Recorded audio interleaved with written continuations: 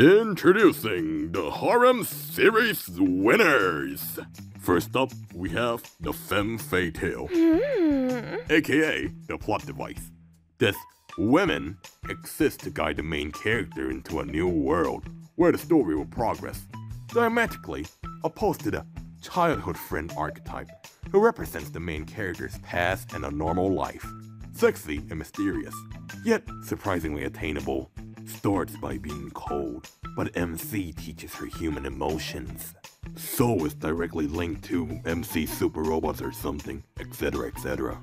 Next up, we have the default. Designed to win the main character bowl from the series start.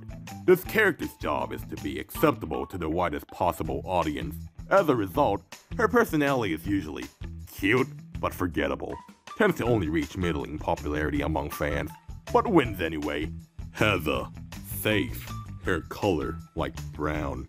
Boobas are big, but not too big. Lastly, we have the Party Crasher. Initially introduced as a sub-heroine, but gains too much popularity to be ignored. If the author is flexible, she can take the default spot and win the main character in the end. Easily identifiable by the vast number of doujins she stars in. Yamato Nadeshiko types, or stoic samurai girls with long black ponytails are especially dangerous.